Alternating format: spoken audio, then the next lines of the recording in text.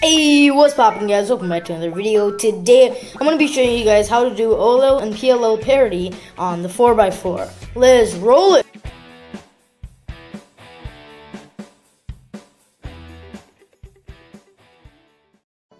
Alright, so first off, I'm just going to give you guys a quick overview of what OLL and PLL parity is. If you don't want to listen to that, you just want to see the algorithm part, then skip to the time right here.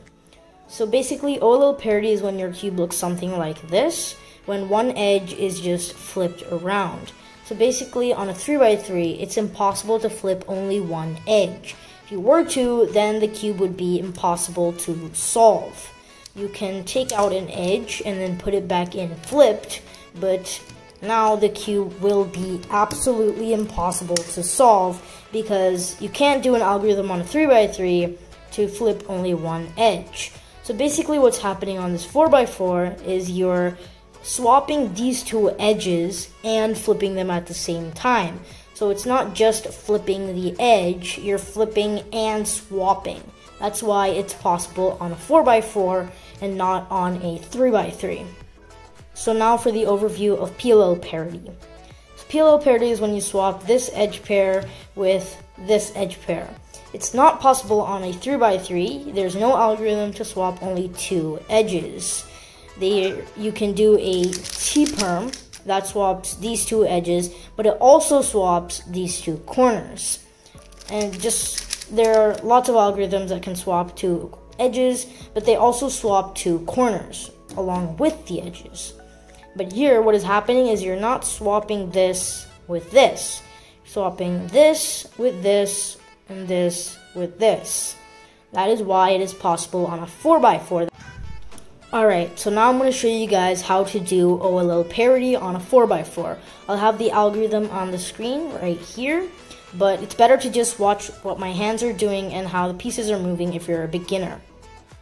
So the pattern is this layer, these two layers just move up and down, and this upper layer just keeps on going 2 times. So when I say 2, I'm saying you move the upper layer 2 times. When I say up, you're moving the right side up, and down is the right side down. And there is a move with the left side, and I'll tell you guys when that is. First up, you do a right side up, 2, then you do an X. X is when you just take the side that's on the top and put it in the back. And then you do up, 2, down 2, then left side down 2, right side down again 2, up 2, down 2, down. And you have solved OLL parity. Most of the time it won't look like what I just showed you with these 4 pieces flipped around. It will look something like this. A lot of the times your OLL parity will look like this. So this case is not possible on a 3x3, only one edge cannot be facing up, as well as if there's 3 edges facing up, that is also not possible on a 3x3, therefore you have OLL parity. You can just do the same algorithm when you get this case.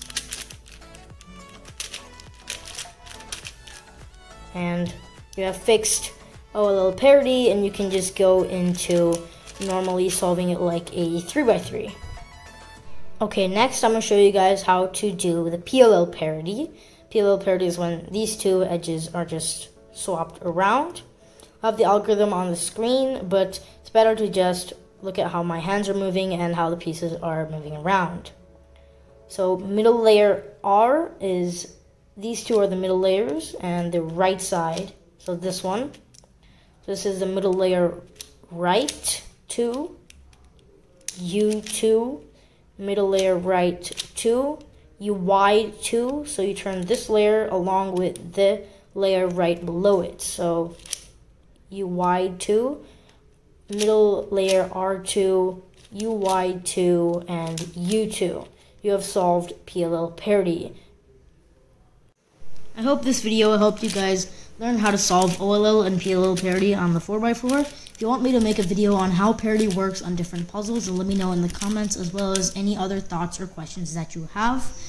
And be sure to hit that thumbs up button if you enjoyed this video. Share this video with your friends so they can learn parity on 4x4 as well. That's all I have for you today. Thank you very much for watching. I'll see you guys next time.